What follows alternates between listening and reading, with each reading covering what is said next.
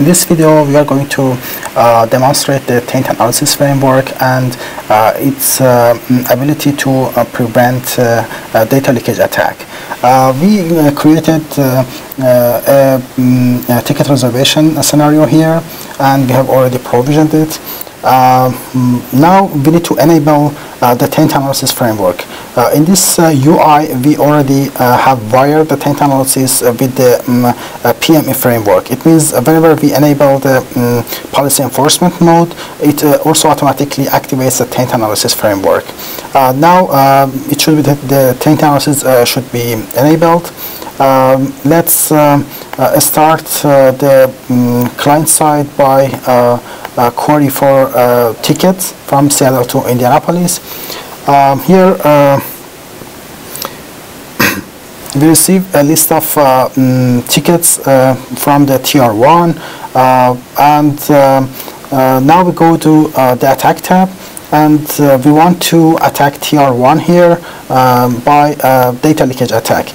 It means whenever we activate the data leakage on the TR1, we change the TR1 in a way that it will try to leak the private information of the client, unauthorized private information of the client, to one of the airline services.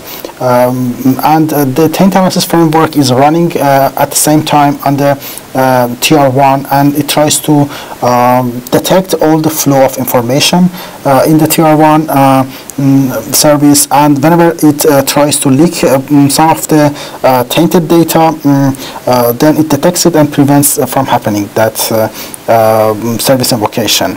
Now let's come back to the list of tickets.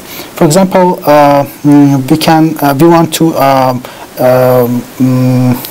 confirm the ticket from the American airline here, but since TR1 is under attack and it leaks the information, it wants to leak information to AA1, then the Taint Analysis should prevent this confirmation from happening. And we see that there is no confirmation output, confirmation message here. And if we disable this attack, here we can select this TR1 and disable the attack. By disabling the attack, this operation should be successful.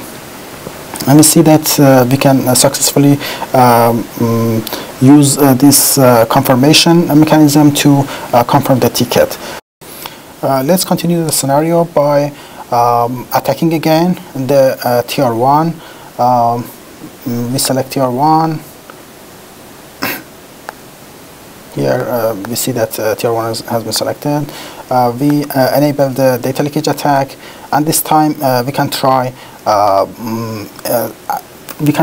confirming a ticket from Delta from another airline, and we see that it again has prevented this invocation from happening. And if we look at the session report here, we see that in the session report it says data leakage has been prevented. So we can the Taint Analysis framework can identify such data leakages and report them back to the user.